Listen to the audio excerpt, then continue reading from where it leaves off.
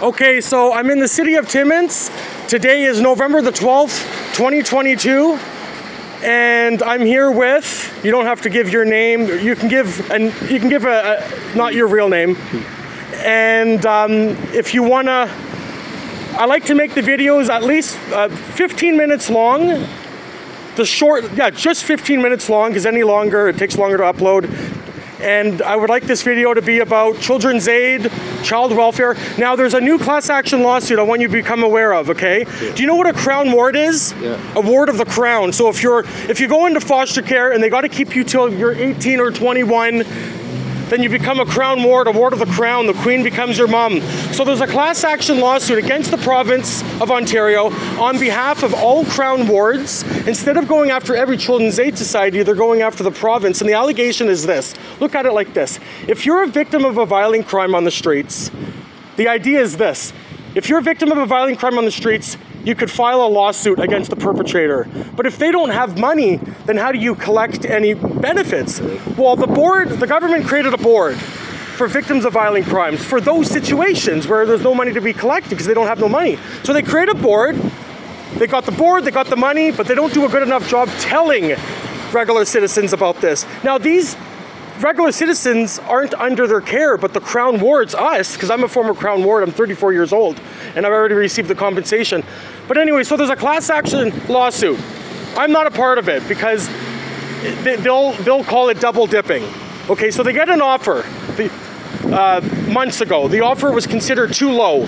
So it forces everyone back to the mediation table. They try to use COVID as, oh, COVID, you really need money, right?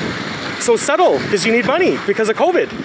And then they remove the board. So they want to say this, well, we removed the board, there's no board, so how are we supposed to justify giving you $30,000? Just look at it like, oh, and then also like, so I learn about this board. So I file a claim with the board. The way it worked on the website, it explained you get funding for therapy before the hearing.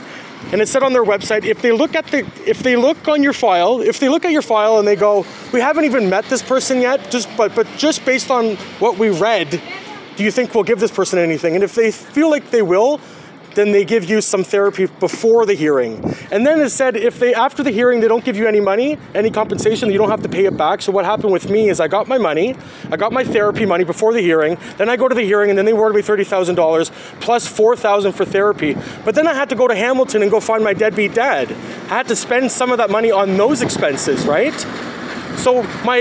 So anyways, they get an offer, only $3,000. Anyways, just Google Crown Ward class action. What did you want it to say, though? You can say whatever you wanted to say. People should be taken care of when they're thrown out of foster care at 18. There should be a support system for them.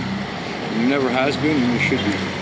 Because this is the argument that I have. I think that everyone should get $30,000, 15 to 30, even if you can't. If you were abused by mom and dad, I mean, I look at it like this.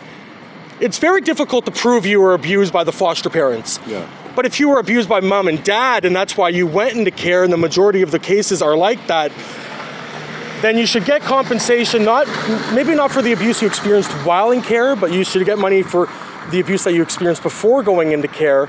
And I want you to Google Crown Ward class action because they just went to mediation, a 2-day mediation. They get an offer, it's considered too low, it forces everyone back to the mediation table. Everyone went back to the mediation table. So now we're all waiting for the lawyer to put the update on their website. Okay. And it's on the news already, but it's watered down. Yeah. So what I'm saying is this.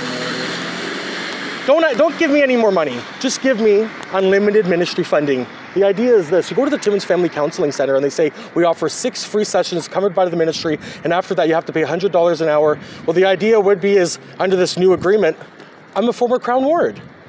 Give me unlimited ministry funding. If they can do that for that terrorist that Justin Trudeau gave $10 million to, yeah. Remember he was a convicted terrorist? Yeah. That's just, they don't even do that for a juvenile kid. You got a kid who goes to juvie, but if his rights are violated in there and then he later on sues, you've never heard of them getting $10 million? Yeah, I gotta go, man. I'm frozen like a popsicle. Okay, is that all you wanted to say? Yeah, I think abuse should be dealt with properly.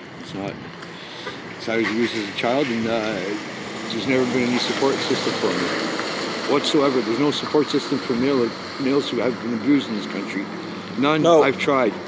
There's zero. And if you do call, you got the cops on your door. I know what happened to me. Wow, eh? Yes. Wow. Yes. Twice. Not once, twice. So it's a form of reprisal. Well, they don't believe the mail, and they're taking someone downtown. It was me. And my wife was the abuser, and my parents. So.